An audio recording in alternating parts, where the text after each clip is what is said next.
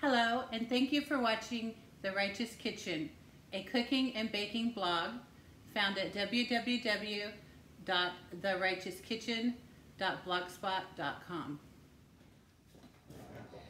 I just finished making a batch of pico de gallo, and I have it here marinating. And I am going to take the opportunity, since I already have that made, to use it for a shortcut guacamole. And that's gonna save me all that chopping of ingredients. Now I have my avocados here, and I want to show you, just slice them in half, and then don't hold it in your hand and try to get the seed out. Put it on the counter, and you're gonna have a better control, and then remove the seed into a container. So I hardly got the seed on that, but still. And then safely get that avocado out. Now I'm gonna go in here and score these avocados. Nothing drastic. A couple of cross hatches is all.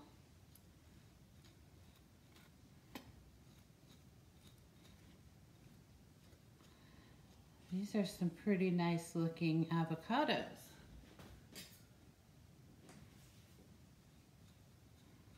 Okay.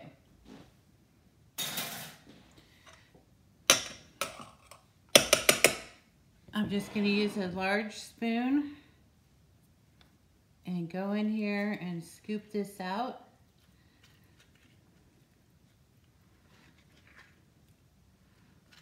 Now I am using a molcajete to stir everything together. I'm not really going to mash it. I'm just going to stir the ingredients in.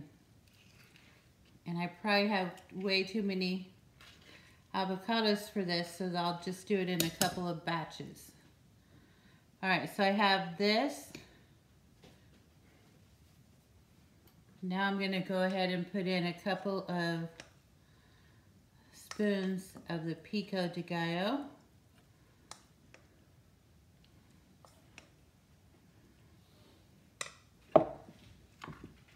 And I'm just going to scrape that avocado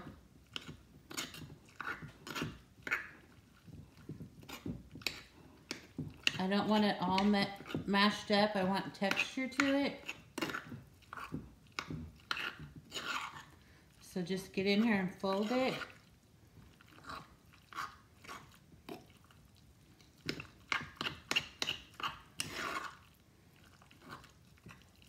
And then you'll mash it as much as you want it. But this molcajete has a rough interior.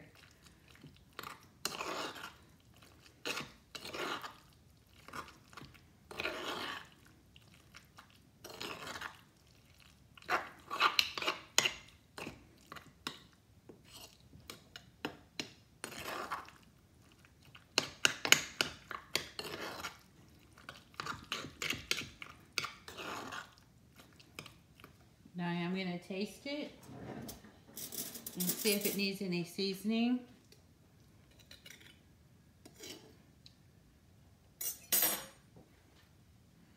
I'm going to sprinkle on a little bit of righteous seasoning in there.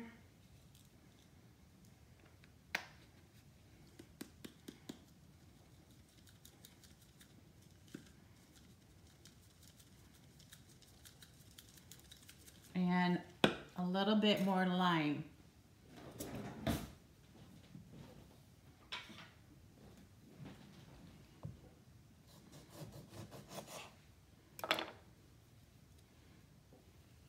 It's not going to need a lot.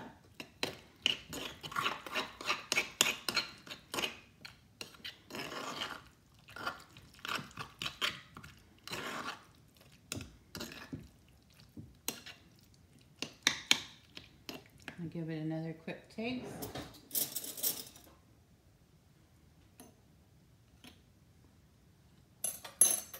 Oh, that's it right there. That's delicious.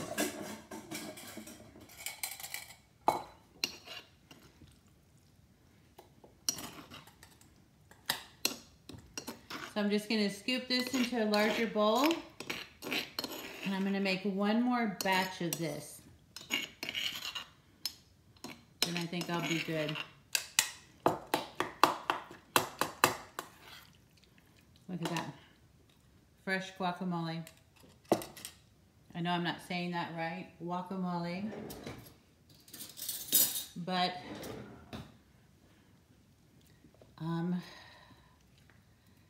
I don't speak Spanish, so you'll have to forgive me.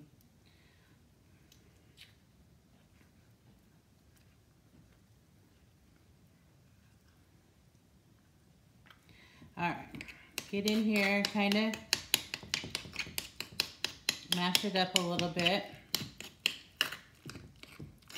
Then you can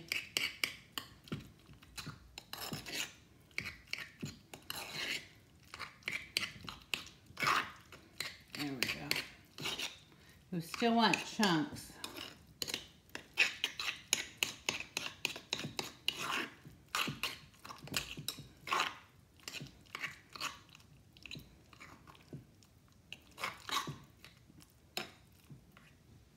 All right, I'll put another one in.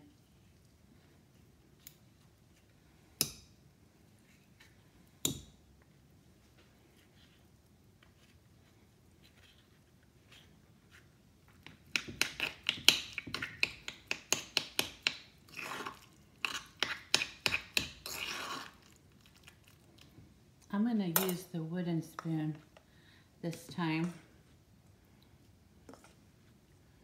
And put that, a little righteous seasoning, and some more lime.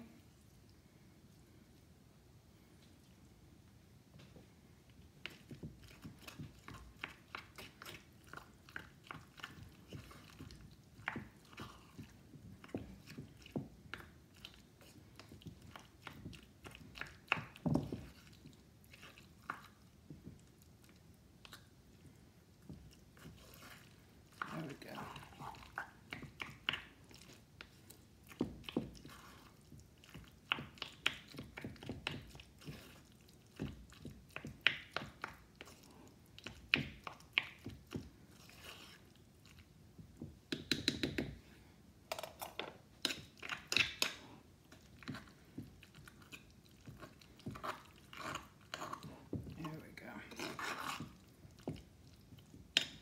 All right, so I'm going to just put this in with the other, and I think that's going to be plenty of guacamole.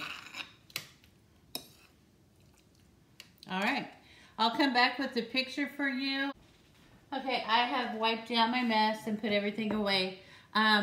This is how I like to serve the guacamole in the molcajete. I just think it gives it a nice, festive, fun presentation. But since I'm not going to be serving it until this evening, I'm going to go ahead and put it in an airtight container. And that's what you're going to need to do to make sure that it doesn't turn brown on you. So I'm going to scoop it in here and press down on the bottom to get all of the air out of there. You just don't want any air getting to it. That will make everything oxidize on you. So I'm just scooping it in here. And then, hold on. I'm going to need to grab the plastic wrap as well. Even though it's in a Tupperware airtight container, I'm still going to need to put the plastic wrap over it. So let me grab that and I will come right back. Okay, I have everything in my Tupperware container, and I'm going to put plastic wrap. Let me just do this so it'll fit in there. everything completely covered with the plastic wrap, and that's going to prevent air from getting to it and turning the guacamole brown. So that is all ready for dinner, and I hope you enjoyed this recipe. Thank you for watching. Please like, subscribe, and share.